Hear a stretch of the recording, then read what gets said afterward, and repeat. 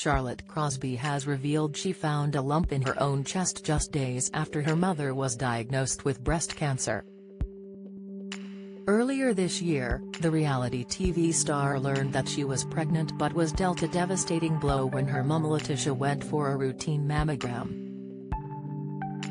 Now, the mother and daughter duo are calling upon the government to lower the age of mammogram screening invitations after 53-year-old Letitia prepares to start chemotherapy and radiotherapy in a fortnight.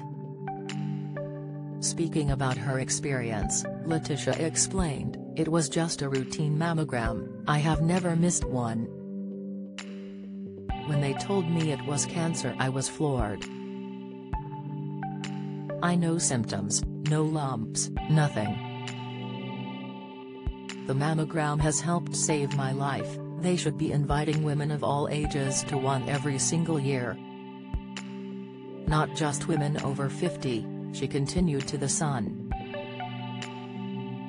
Ma'am had no symptoms. There were no signs, Charlotte added, before revealing that she also found a lump in her breast too. I became so much more aware of my own body. And then I found a lump literally just after Mum was diagnosed, the 32-year-old said. I went to get it checked out straight away. Luckily it was nothing bad. Charlotte, who was 8 months pregnant, tried to reassure her mum before her diagnosis that nothing was wrong.